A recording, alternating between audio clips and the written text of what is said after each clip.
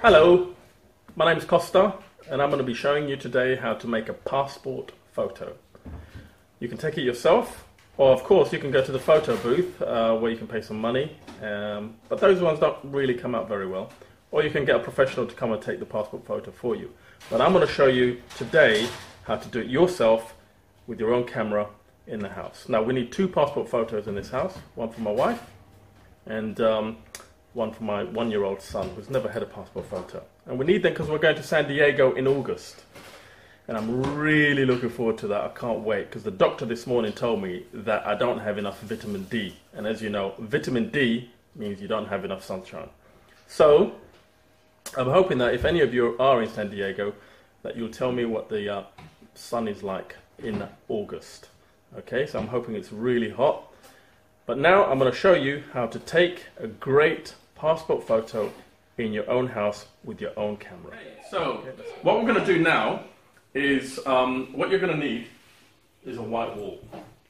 Okay, because passport photos always require you to be in front of a white wall. They don't want anything orange or red or anything like that. They just want a white wall. It's going to be very simple. It's just a head and shoulders type of shot. Okay, so I'm going to get my son to stand in front of here, or sit in front of here, and my wife to sit in front of here, and I'm going to just take a picture with this white wall in the background. Okay, let's do this. No, where did you get that from? Jaden, no. That's it, smile, smile. Oh, you missed it, Cos. Jaden. Dylan, come over here. He can look at you as well. Jaden. I think that's more than enough. Yeah, see, those are perfect. That's a really good one. Hey.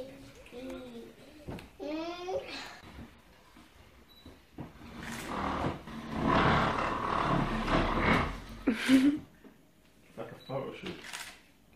I'm joking. Can I sit in there again? I just want to see myself. Right, so what I've got is I'm using an SLR, but you can use any camera really, any compact camera. You could even use your phone, because phones now have very good quality, picture quality. So now, as you can see, my wife is sitting right in front of the white wall. I've taken a couple of pictures of her. Now you've got to remember that on your passport pictures, there's certain things that you've got to do or not do. For example, if you had a baby, you wouldn't have a dummy in her mouth. You don't want anything covering the face.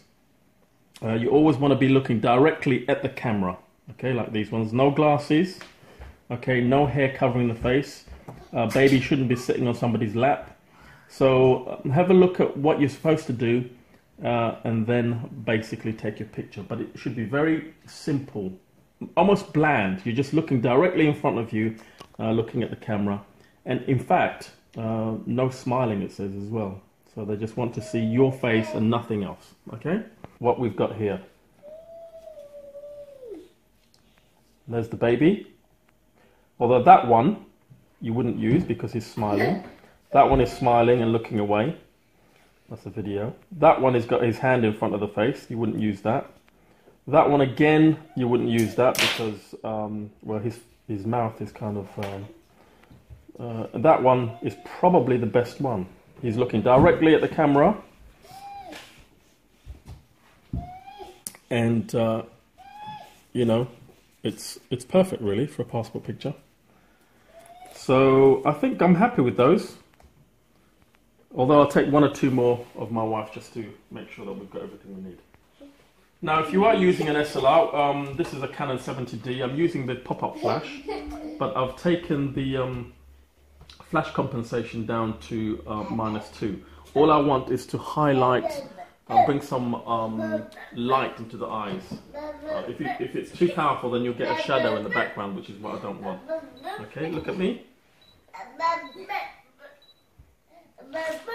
And when you focus, make sure you focus on the eyes. One more.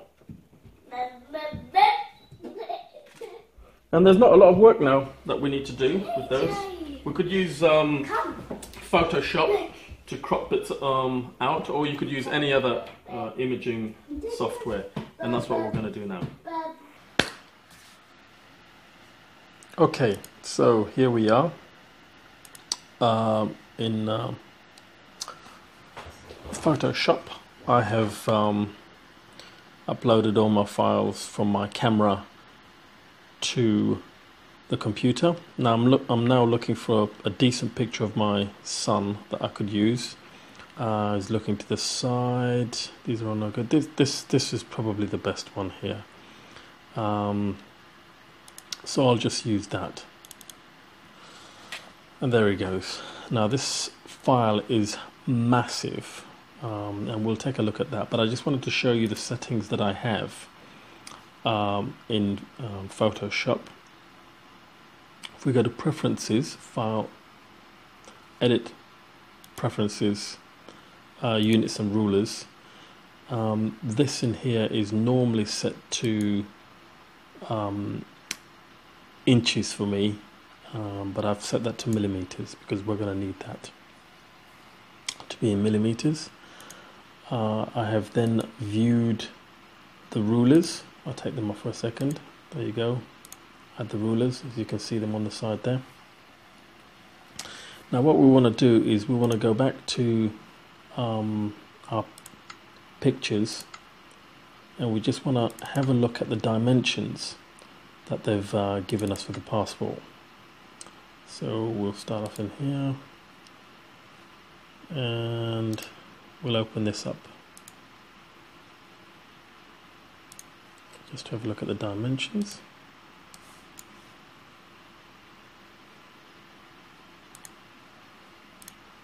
And this as well reminds us of what we should have and what we shouldn't have. Okay, so we can see what the passport picture looks like and what it shouldn't look like there. We've got the dimensions here, 35 millimeters wide and 45 millimeters from top to bottom. And there's a few other things that we need to take care of, like the top of the head to the chin has to be a certain size as well. Massive image. I'll show you the size of the image again. There you go. We'll want to take that down to around about what it should be, but first of all let me do some cropping here to what the passport picture should be like. Let's say something sort of like that. Maybe a little bit more like that. Okay, crop it like that. I go back to 100%. And then what I want to do is try and get down to what the image should be. I've gone into millimeters, as you can see here, because it's going to be a picture. I'm going to set the resolution to 240.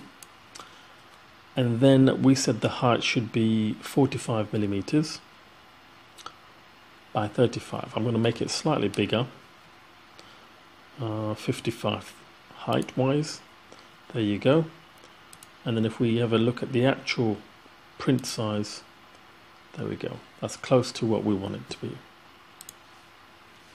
Now what I'm going to do is I'm going to create another image. Whoops, sorry, that was wrong. What I want to do is create another image, this time in inches, sorry, millimeters, and I want it to be the perfect size, 45 by 35. Resolution of 240. Now I want to take my image and I'm going to put it in that picture there, and there you go. Now, as we said on here, the top has to have some space, and the bottom has to have some space.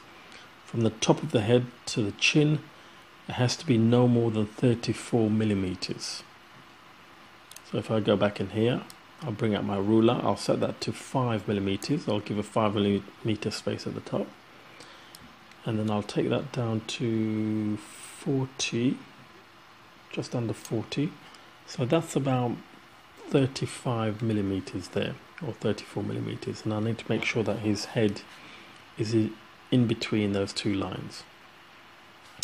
So I'm going to do a free transform.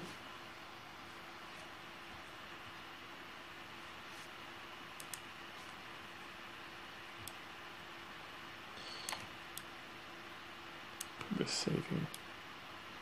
Here we go.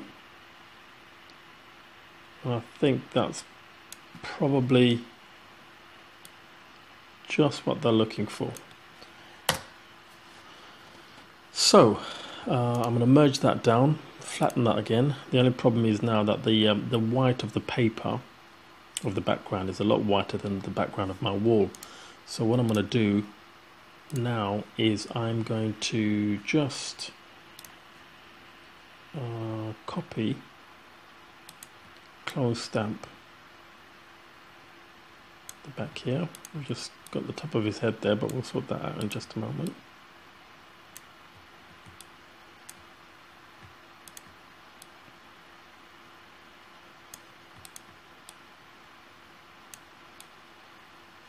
There we go. So we've just clone stamped that out. I'll flatten that again. I'll save it. Let's just make sure that we've got the correct size. That's 45 millimeters by 35 millimeters. I'm going to save that as Jaden passport. Okay. And this other image that we just created here, we don't need. Close that. Now, this picture is going to be printed on 6x4 print size. So I'm going to create a 6x4 print size, and that's in inches. So that's 6x4. There we go. And then what I'm going to do is I'm going to take that image and put it on there, and then you can clearly see the size of the image on a normal print paper. So we're going to Control J that, that's to copy it, so we create another copy. Control J that as well. Control J that. Control J. Control J. And we're done. Actually, we'll move that across there.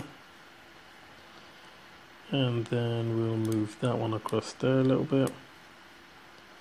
And finally, the bottom right hand corner, we'll move that over there. And that's it. I'll now save this. I'll save it as a PS Photoshop file. Jaden passport. Save.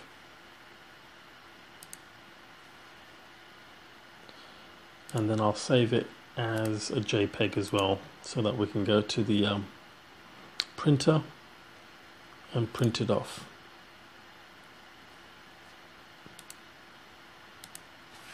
Call that Jaden passport times 6. And we are done. In fact, I made a copy earlier on of my wife's passport pictures. There they are. And Jaden's passport pictures. And that's it. We're all done.